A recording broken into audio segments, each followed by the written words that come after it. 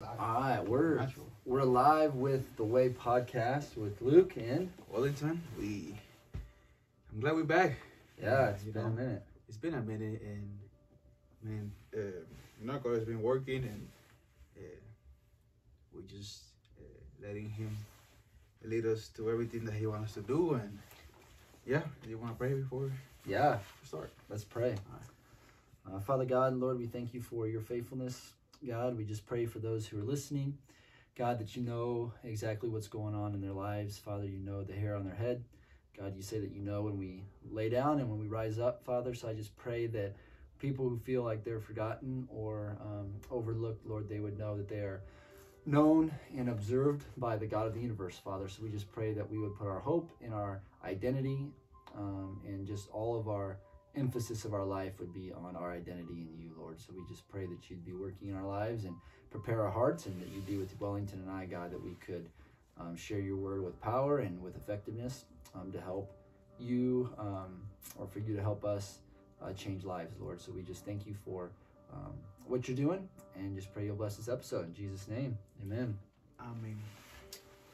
So we got John chapter 13. Verse 1 to 17? Yeah, 1 through 17, about Jesus washing the disciples' feet. And I know for me, this was a really big scripture for my walk with anxiety and depression.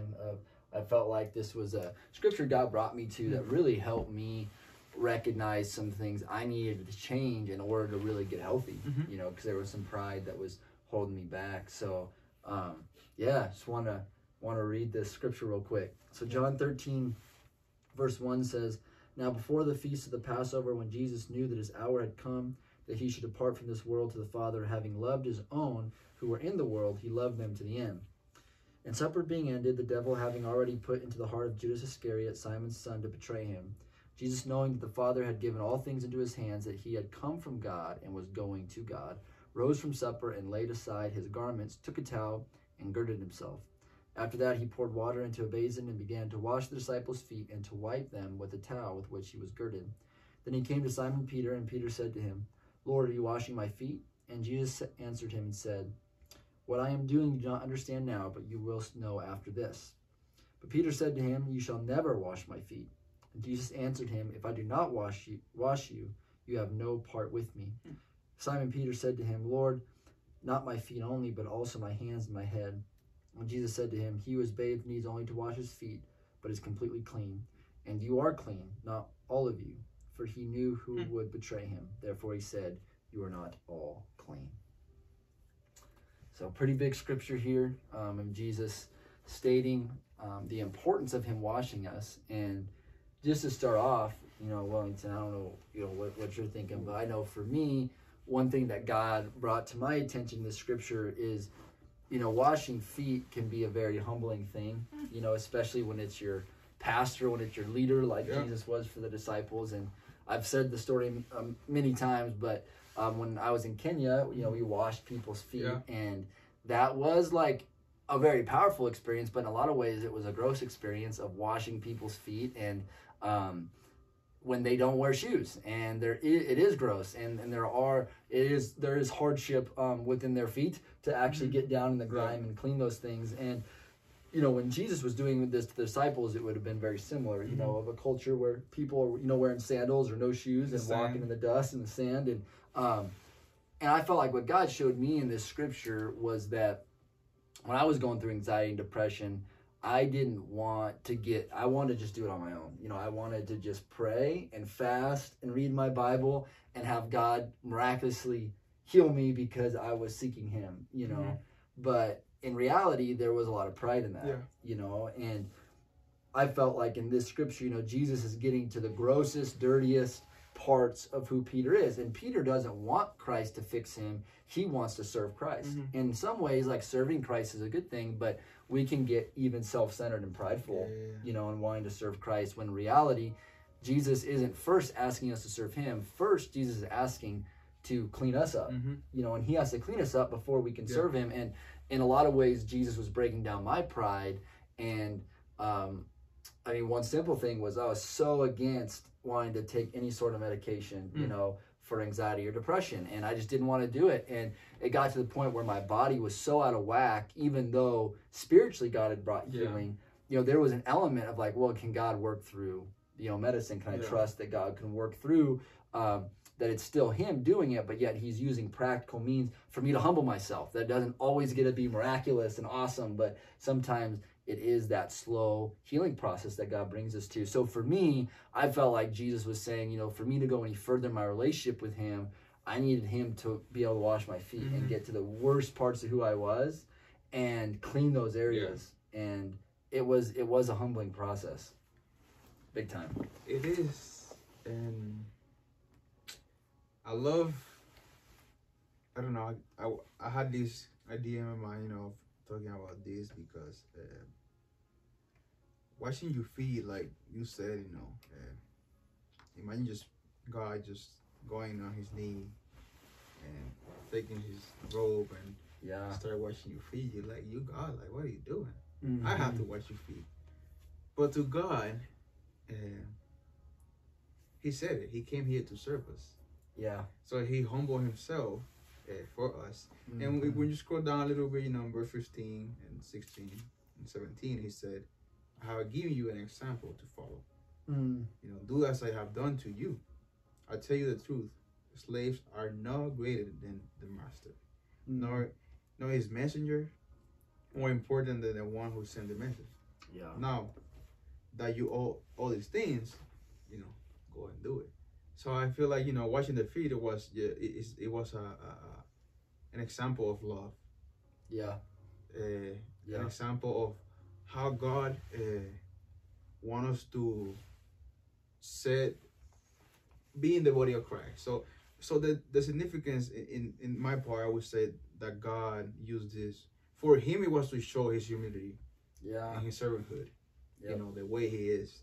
For the disciples, it was a lot for their heart and character. Because before that, no, I think after that, they even say like, who's the greatest, you know? Who's the best one?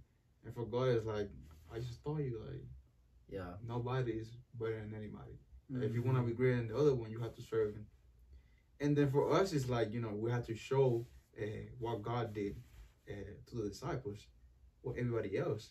And I feel like it probably be more comfortable to wash your feet to the person that you know. Right. What about to the homeless out in the street, you know? Yeah. To that person that you don't like, or that person that is hard to, like, you know, deal with. So I feel like God shows that we had to be able to serve others because that's where he came. And we had to let him be the one who washed us. Yeah. To be able to become part of him. He said, if I don't wash you, like, you don't belong to me. Right. And he knew that Judah was going to trade him. But he still washed his feet. Yeah. So that tells you that even though that God knows the things that you're going to do, he still forgive you. You know, and as I was looking and, you know, doing my research, you know, one of the things he said, like, that was like a one-time thing that he did to the disciples. But washing our feet is like an example of us repenting every single day. You know, having God to clean us and renewing our mind and knowing that, okay, like, I think my feet are a little bit dirty. Like, I need to go back to God and, you know, ask him to forgive me. Yeah. So it's really interesting. No, definitely. And, you know, I hear all the time with people who, you know, God's working on their heart and they want to get baptized, you know, but then a lot of times they say things like, well, I'm not quite ready, you know, or I need to clean up my life first, which is exactly what Peter's doing here. And like you're saying, if we don't allow Christ to help us out at our worst, you know, we're never really going to allow him to do it. And, you know, the example I always give people is, you know, imagine that Jesus is coming over to your house and you're trying to clean your house up so that it would be clean enough for Jesus. So you're, you know, washing the windows, you're washing the bathroom, doing all these things. And every time you clean something, you find something else that's not quite right, you know, and you'd be cleaning forever. And in reality, Jesus is knocking at the door and he's got the Windex and he's got the mop and he's got all the cleaning utensils and he wants to come in and clean your house, you know, and that's the only way it's going to be clean enough for him is if he's the one who does it. And I just think a lot of times people who are especially new to the faith and wanting to serve Christ, there's this immense pressure to fix yourself. And I love, you know, the famous hymn, Amazing Grace, you know, how sweet the sound, who saved a wretch like me, you know, and it's like the whole point of salvation is that we are a wretch, or in other words, we are sinful. We have fallen short.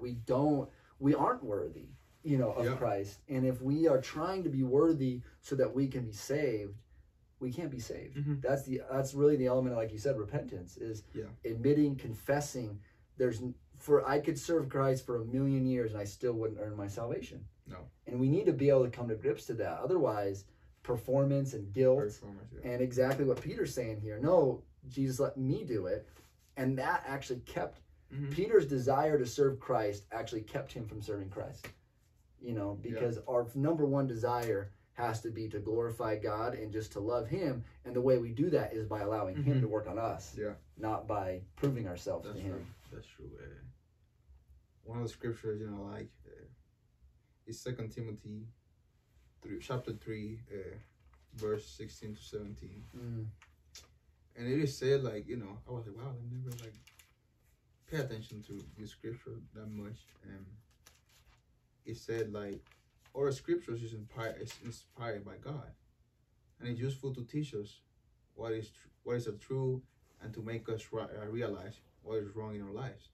It corrects us when we are wrong and teach us to do what is right.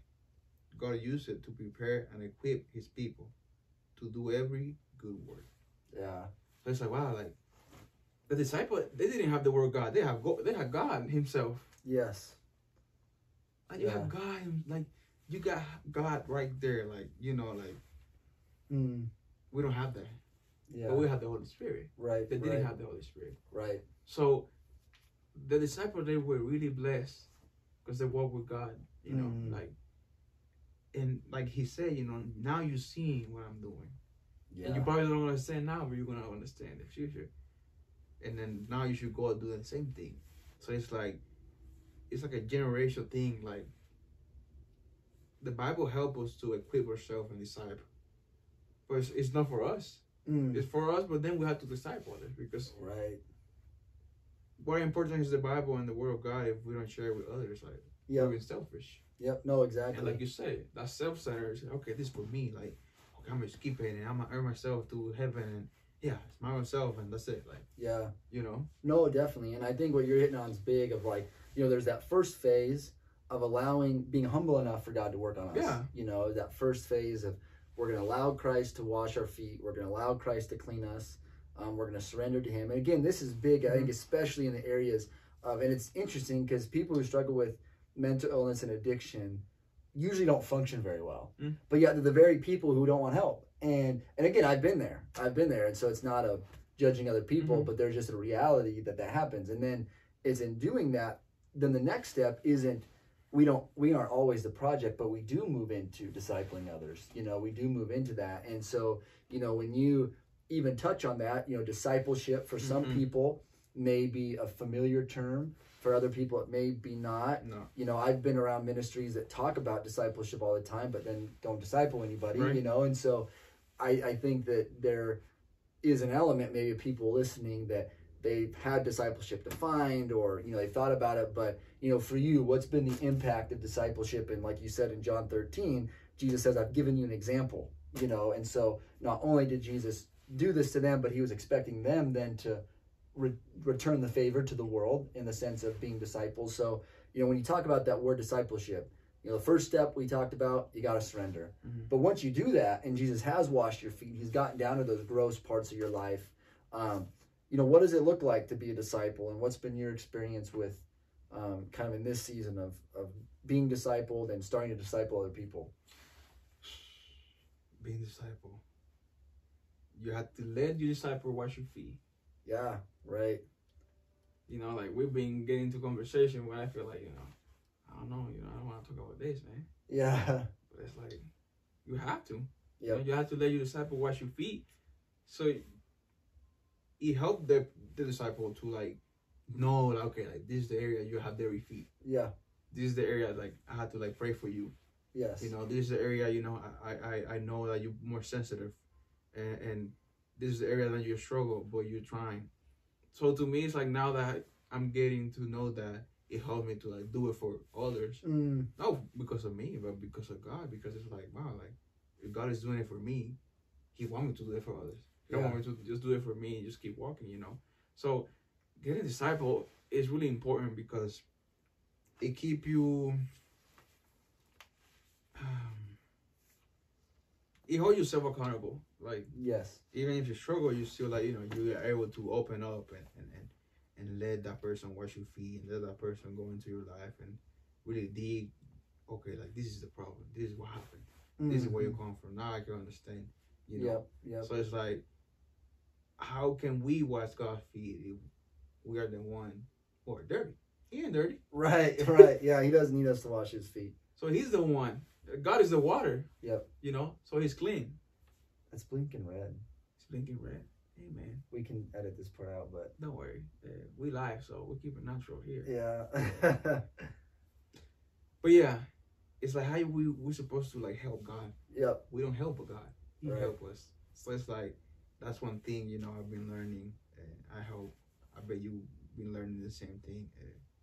Different seasons, but you have to decide. You have to pour something to somebody that you've been learning, and don't keep it to yourself. Right. Yep. No, exactly. I think there is just that element of, you know, what you're talking about, of being vulnerable. And I think a lot of times discipleship can turn into, hey, you know, we meet up once a week and we do a Bible study, but yet there's no vulnerability. You know, there's no, like, obviously studying the Bible is a huge part of discipleship, but there needs to be that element of really getting into who am I and who is God, and being vulnerable with, you know, this is what's really happening in my heart, and this is what's happening in my mind. And, you know, for those of you who are listening and maybe want to know a little bit of discipleship, just give a quick rundown of, you know, what with 5-2 Ministries, with Mitchell Breen Church, you know, something that we do with discipleship is really breaking it down of what did Jesus say discipleship is, because we can all have our own definition, but you know, Jesus starts out in Luke 9:23 that says, if any man wishes to come after me, let him deny himself and pick up his cross. And that's, you know, Jesus initially calls us to this position of being his disciple, following him. And a disciple is someone who learns and follows a teacher, you know, so we have to count the cost. And are you willing to deny yourself and pick up your cross? Because without that, Jesus is saying we can't be his disciple. And so, I mean, that being that first step of, you know, before getting to anything else, similar to washing the feet, you know, it's a very similar concept of, until you allow Jesus to wash your feet, until we are willing to deny ourselves and pick up our cross, Jesus is saying, you can be my fan, maybe, you can be my observer, but you can't follow me, you know, unless you're willing to do that. I think a lot of people go to church and they're just fan of God. Yeah, just fans, right? Right? They just go and I call that babysitting the Holy Spirit. Right. Yeah. You know, like, we have to have that response, like I said. Yeah. That response is like, okay, are you letting God washing your feet now? Are you going to let him be the one who controls your life and who one that leads your life? Nor you be the one who just like an outside spectator, like you're just sitting outside and seeing everything God is doing for other people. But right. What about yourself? Yep. Yeah, I'm a Bears fan, but I'm not on the roster. And right. They're not calling me for the offseason. You ain't part of them. No, I'm not. I might feel like I am, but I'm not. And you know, that's the second thing Jesus says is, not only do we have to count the cost, but in order to continue to be his disciple, you know, John 15, he says that we have to abide in the word and let the word abide in us, and we'll bear much fruit and prove to be his disciples. And so it's one thing to be a follower of Christ, but then we do need to be a student of the word, you know, and we need to learn. But then we can't just be learners, but we have to be doers. And that's where John 13, again, later on in this same chapter we're reading, Jesus says to love others exactly as he's loved us. And so now, in order to be his disciple, we've got to not only follow him, let him clean our feet, we've got to not only abide in the word, be a student of the word, but now we've got to be an example, you know. And then finally, to your point, that last point that we talk about with discipleship is Matthew 20:18-20 of making disciples. Jesus says, go therefore and make disciples of all nations, baptizing them in the name of the Father, Son, and the Holy Spirit, and lo, I'm with you always. And so, you know, there's an element of, yes, deny myself, pick up my cross, let Jesus wash my feet. Yes, I'm going to be a student of the word. Yes, I'm going to love people. But then we also need to take up that mantle, take up that responsibility of not just putting a bushel over our light, but like you said, investing in other people, and not only being discipled, but then being willing to take the step to disciple somebody else. I was reading when I was, getting ready for this, is like you have to have a heart of servant. Yeah. Like God did. So if you come to like, yep. If you go to a place thinking that people gonna serve you, you see, yeah, that's the wrong mentality. You have to have a heart of servant. Yep. And God promised, like, when we have the heart of servant, we will be greatly blessed. And knowing that if we go to a place with a mentality of helping others, and doesn't matter what it do for us, that's the love of God. That's why He came. You know, like God humbled Himself to us. Why we cannot do it? Like, He's God. He don't need to do it. But understanding that when God washed their feet, and they were like, "What? What are He doing?" Like, we are the one. Like, so it's like, for God, it's like He didn't make Himself feel better than them. Like, God never said, "I'm better than you guys." You know, even though He was. He is, like, you know, we have to understand that He is, but He never said it. We just, you know, but His love and grace and mercy is so great that it's like, wow, like, how I cannot be so grateful for this God, like, you know, forcing me to do anything. Like, you know what I'm saying? Yeah, no, absolutely. What do you think for you in allowing Jesus to wash your feet? You know, what's been the biggest obstacles, you know, in doing that? Obviously, we said, like, pride can get in the way, but you know, I can think of two, but I'm putting you on the spot first here. But you know, what do you think, you know, for you, in a kind of more practical, relatable way, you know, for people listening, what's been the hard part for you to allow Jesus to get down in those worst areas of, you know, who you are? I would say, like, even open up with Jesus, even though He knows me. Like, really say, okay, like, God, I know you know this, but I'm gonna stay in myself. So confess it. You know, the power of confession that we were talking about is really important. Because He helped me. It doesn't help Jesus. Right. That's why, like, He helped me to understand, like, wow, like, I need more of God every single day. So we can get to a point, and I think it's James said it, like, don't be too confident if you think you're standing strong. You know, so one day you feel like, great, like, that's it, I ain't got no more temptation. Next day it's like, what happened?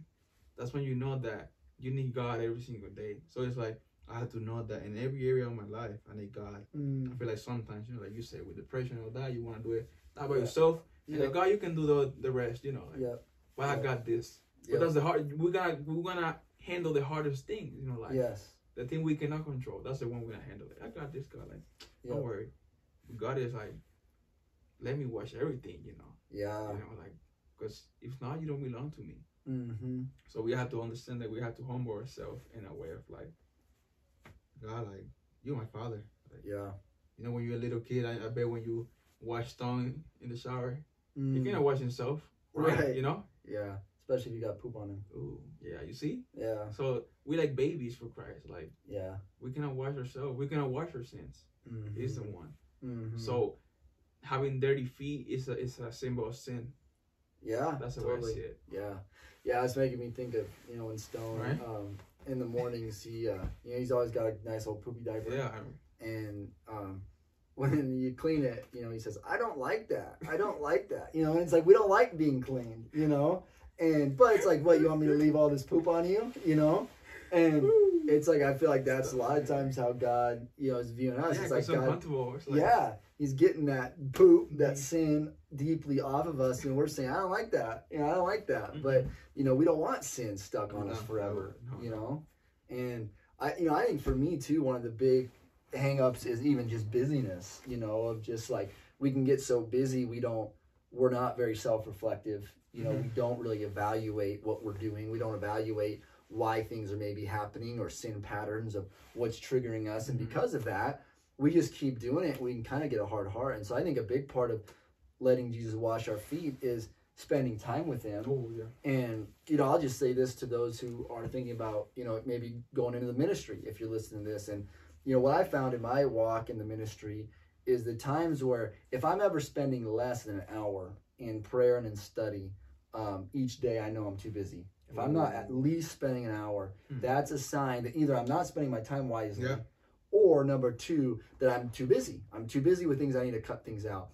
And I've found that for me, to sustain a healthy life and ministry, my ideal is spending 2 to 3 hours, you know, in study prayer daily.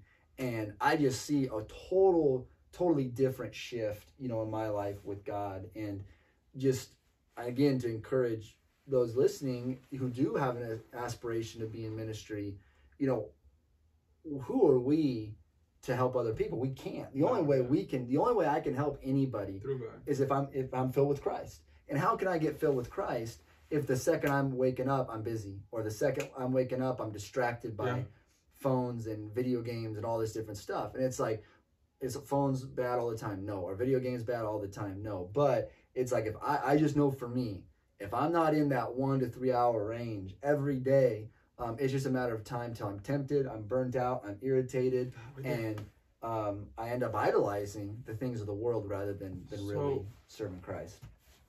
Getting to that point of 1 hour, 2 hours, 30 minutes, 40, whatever. You're saying that if you start your spirit, you're gonna be vulnerable easier. Yep. And I feel that's one thing I struggle with, because imagine you don't eat the whole day. How you gonna feel? Like, you're gonna feel weak. You're probably gonna just lay down, like, you know, you have no energy. You know, you probably, when you don't eat, you get more open to like get sick. You know, your defense gets down. So it's the same thing with that. If you don't, like you're saying, like if you don't fill your spirit with the glory of God, like that's how to do your first meal of the day. Totally. Yeah. How, for you, how you start the habit, you know, how was it? You know, what helped you to like build that up through the years? Yeah. So when I was first saved, you know, I was playing college football, and we, you know, our workouts would start like at 5:45, I think it was, or maybe even 5:30. And so we had like a 10-minute rule. So in order to be on time, you needed to be 10 minutes early, you know. And so with all that being said, you know, I had to get up about 4:45, 4:50 every morning for workouts. And so in studying my Bible, it's like, who wants to wake up before 4:40 to study their Bible? But I was reading this book called Disciples Are Made, Not Born. And this guy said that he felt like it was arrogant not to read your Bible in the morning, because he said, like, basically what you're saying is I'm ready to face my day without God if you're not doing that in the morning. And so that convicted me. So I said, you know what? I'm just gonna do this no matter what, at all costs. And so I set my alarm for 4:20, and I rolled out of my bed at 4:20. I'd read my Bible 15 minutes, and I'd go to workouts. And you know, I just started developing that habit. And then, you know, in the evening I would study more. But I always made that a priority for at least 15 minutes. And I didn't always remember, because I was so tired. I didn't always remember what I read or learned a bunch during that time. But there was an element of God just honoring that, prioritizing Him. I remember that. I remember 2020, the end of the fall, you know. After God, I really like, okay, this is it. I'm going to read. I'm gonna give my life like fully. Fully to God. I went back home. I had COVID, but I was fine, thank God. Yeah. I went back home. Every morning I woke up at 6. I started reading Genesis. I wasn't understanding a lot. Right. The wording was, you know how it was. It was King James word in Spanish. Oh yeah. So the wording was crazy. But I was reading, and man, like, it was just like food. Yeah. Like I feel full. My spirit feel full, you know. Every single morning I feel this peace, and I don't know, it was something different. And even like people say, no, like everybody, you know, have the same routine of, you know, spending time with God in the morning. But he did. God did it. Jesus did it. He did it in the morning. Like, he didn't wait to like late at 9. Like, he did it in the morning. He went far away and he had his time. So if he did that, that's telling you that he set that example. Like, we should do the same. Right. You know? Totally. And I don't think we were more busy than Jesus back then. No. Because Jesus people were following him like crazy. Like, I can't even imagine, you know? No. Totally. Well, and you know, when I first started doing some discipleship with some guys, you know, I'd ask them, hey, you know, did you read your Bible today? And they're like, no, I didn't, or whatever. And I'd say, man, you must be hungry, you know, because it's like, if you think about it with food, it's like, if you hadn't eaten, it's 3 p.m. It's like, hey, man, have you eaten a meal today? And you said, no. But, man, you must be starving. And in the same way, it's like you haven't prayed today, you haven't read your word today, your spirit is hungry. Then sometimes, you know, it'd been 2 or 3 days, and I would, you know, even be more so, man, are you okay? You know, you're going to fall over, you know, because your spirit, if you haven't eaten for 3 days, just like if you haven't eaten food for 3 days, I mean, you'd be starting to faint, you know? Yeah. And so I just think there's that element. You know, one thing I did, and maybe this was a little legalistic, but I did it for a season of before every time I ate, I would read or pray just for 10 minutes. So before every meal, I would just do like 10 minutes of prayer. And it just was like, I'm gonna eat 3 times a day. You know, so in the morning it was a little longer, you know, maybe like 30, 40 minutes in the word and stuff. And I'd eat breakfast, and then at lunch, I'd get 10, 15 minutes in, I'd eat lunch, and then before dinner, 10, 15 minutes in dinner, then I'd read before I went to bed. But there was just an element of that, of like, you know, comparing that to our food, of just being consistently filled throughout the day with Christ. I have one question. This is for my best friend, and I am putting her on the spot, but it probably help her. What about for those people that ain't no morning person, that they ain't no morning person at all? Like, I'm telling you, like, they horrible in the morning. Like, they just hard to like get up, or like, you know, it takes time, or like it's hard to read in the morning because they just like, you know, they haven't get going. What you recommend for those people who are not a morning person? Yeah. My short answer, deny yourself, pick up your cross, come after him. But I think in, you know, maybe a little bit more specifics, I know for me, like, for example, when I was going through, my wife would tell you this, like when I was going through a real tough season of anxiety, depression stuff, like mornings were really tough because I'd sleep horrible. You know, it's like I'd sleep 2 or 3 hours all night. And so I was finally getting some sleep in the morning. But again, I just think the question is, okay, if you say your day starts at 8 o'clock in the morning, and if it's literally too hard for you to get up at 6 to get time with the Lord before your day starts at 8, then don't start your day till 9. I mean, if it's really that hard, and that would be my. But what about if you're at class, work, you know, all these different responsibilities that you have to do? Yep. You know. So then I think the question boils down to is, again, I think that question that guy posed was great, or that statement of, you know, is it arrogant to say, hey, I don't need to spend time with God today. I can just tackle my day on my own, you know? And so I think that's the question you've got to ask yourself is, okay, I'm not a morning person. I'm not saying you got to get up at 4:30 and do 3 hours of Bible study. But I know. But, you know, can you at least get up 30 minutes before you regularly would, spend some time in prayer, get some time in the Word, and I guarantee you, I will put anything on it. If you do that for 3 months, you will have more energy than if you get that 30 minutes of extra sleep. I promise. Told me, you know, I wake up. I work at 3:30, 4 to go to work. Yeah. But you see, when I put down, like, wow, like, you see, we wake up early for the things that we know we have to go. Yes. Like, workouts in the morning. Yeah. We knew we had to go because, you know, like, of course we were going to be mad and stuff like that. Yep. So to me, I compare that to God. It's like, so we put in, because I do it. Yeah. Work or this person or the school or sports over God. Right. So, like, what is priority in your life? Yep. You know? So it's like, we had to really humble ourselves. And it's like, wow, like, let me start at least just, 10 minutes, Yeah.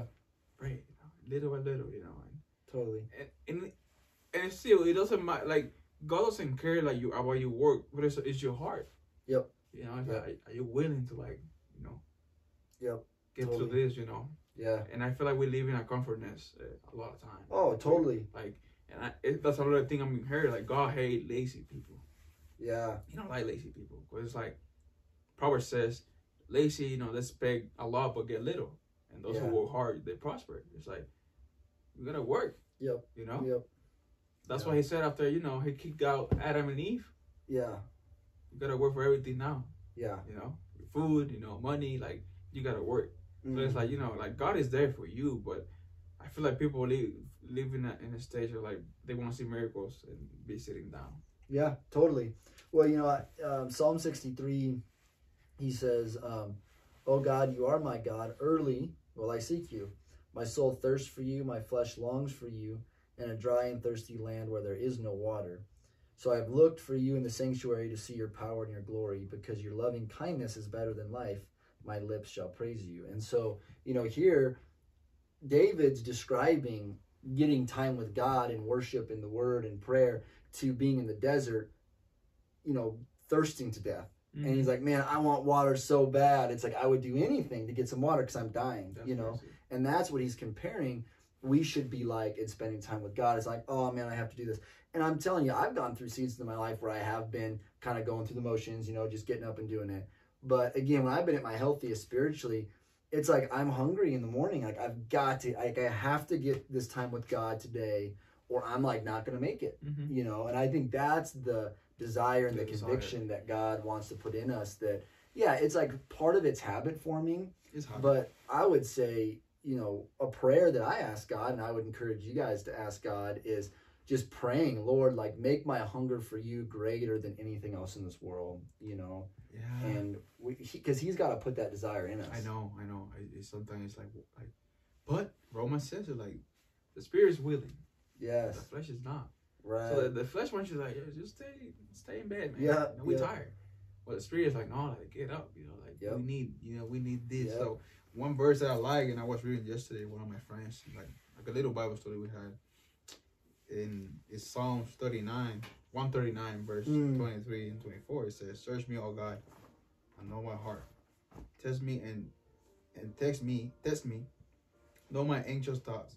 Point anything in me that offends you, and lead me along the path of everlasting life. So sometimes we have to pray to God, God, what is something that you don't like? Things that I like. Yeah. And we're gonna find a lot of things that we're doing that he don't like, and we cannot be comfort living like that. It's like, I don't like that, but I'm just gonna still living like this because this is the way I am. Yeah. Oh, one thing I always say is like, no, I don't like it. I don't feel like that. I don't feel like comfortable. God is like, God, where your confidence? Right. Yep. He don't want you to get comfortable. He wants you we have to get it out, to say how we don't desire and pray God, give me that desire to know you more and wake up and having that first thought that is you, another phone and whatever. And it can be hard, but you have to be courage and take the step. But I have to do it. Yep. Yeah. No, totally. Well, and I think when you tie all this full circle of, we gotta let Jesus wash our feet. We have to be vulnerable. He has to do it in us. Mm-hmm. But then, we're, talking about now, that next step of making disciples, of investing in other people. But part of that is we have to put in the work, And one of my favorite scriptures with that, too, is in 1 Corinthians 15. And just a quick recap for maybe people who aren't super familiar with Bible characters. But the Apostle Paul was a guy named Saul who was very passionate about actually persecuting the church, and he was killing Christians, stoned Stephen, he was putting Christians in prison, but then he got radically saved by Jesus Christ and then became an apostle, became somebody who really helped further the kingdom of God, specifically amongst the Gentiles. And in 1 Corinthians 15 verse 10, Paul talks about why was he able to do this, and he says, and I think it sums up well what we've talked about in washing our feet, making disciples, letting God do it, but also obeying. He says, but by the grace of God, I am what I am. And his grace toward me was not in vain, but I labored more abundantly than they all. Yet not I, but the grace of God, which was with me. And so he says, this has happened by the grace of God. I am who I am. And his grace toward him wasn't useless. It wasn't in vain. So God's grace towards us isn't so that we can stay comfortable, isn't so that we can stay the same, but God gives us grace so that we can change, so that we can obey him. And without his grace, we couldn't obey him. And so because of this grace given to Paul, it's almost like a contradicting statement. He then says, because of this grace, I labored more, I worked harder than anyone else, is what he's saying. And so it's because we've let Jesus wash our feet, now we can be the hardest worker that ever lived. We can be the best disciple that's ever lived. But until we let Jesus wash our feet, we can't work even if we feel like we're working. And so that's why this full circle is so important. Yes, Jesus has to wash your feet. We have to receive the grace of God. We have to humble ourselves. Yes, we have to study the Bible. Yes, we have to pray. But then there comes a point where we have to be obedient, not because we have to, but because of the grace of God. And that's what moves us to obedience. Wow, I love when you say, I talked about that yesterday, about when we put an I in our life. I. Yes. I forgot how to change the I and put God. Yeah. It's like, when we read the Bible, I think we get caught up in the names, the big names. Abraham, Moses, and Noah, and Paul, and David. Yeah. They ain't nobody. Yeah. They were nobody. Yep. The disciples, they were nobody either. God. Yeah. So to me, learn this. God is behind everything. He's behind the scenes. Yep. No, totally. So those people that made movie, the one that write the scripture and all that, those are the one who did the hard work. Yep. The other ones, they just being volunteers and doing, the movie, but God is behind everything. Like, we have to understand, it's not us. It's not our work. It's not. So now every time that I want to do something that is about God, I don't want to do it because of me or the things that I know, Yep. Okay, like if I go and I want, okay, God, like I want you to be you the one leading me, Yep. Not me trying to freestyle something. Yeah, totally. Well, Hudson Taylor was a guy who went and was kind of a forerunner in China, planted a bunch of churches, and was really the first guy to get inland China where, like, communist China was, to advance Christianity. And I mean, you have to look up his ministry, Hudson Taylor, amazing stuff. And somebody asked him one time, why did God choose you? Hudson Taylor, why did God choose you to go into China and do all this work? And he said God had been looking and looking for a man weak enough to send to China, and he finally found me, And so it wasn't because he was super gifted. He was just broken and willing and understood what you're saying. It's all about God, and not about him. And so I think this is a huge topic, especially when it comes to anxiety, when it comes to depression, when it comes to addictions. And if you're in the Scottsbluff area and wanting help in discipleship, reach out to us at 52ministries.org. There's a lot of great local churches in the area. Or if you're, out of state, still feel free to reach out to us. We're online and can connect with you that way. And we're getting ready to launch some youth outreach with some boxing and sports and music and trauma and addiction, and really looking forward to that stuff. So again, if this ministry has been helpful for you, man, jump on. You can partner with us at, again, www.52ministries.org, and you can give to the Way podcast. You can give to the outreach. You can give to, again, youth ministry, to addiction, to trauma ministry. And we'd appreciate that, because ultimately we want to provide ministry and help that Jesus can wash the feet of those who are broken, that otherwise maybe wouldn't be able to afford it, or wouldn't seek out for help. Or again, we don't want necessarily people to have to come to the church. We want to bring the church, to the people. Amen. And so, your guys' prayer and your guys' donation, helps us do that. Amen. And so, man, I think this is an important episode that we would learn, to allow Jesus to really get to the root of it. One last thing, a little bit after, in that verse, in that chapter, John 13, 34 and 35. So now I'm giving you a new commandment. Love each other just as I have loved you. You should love each other.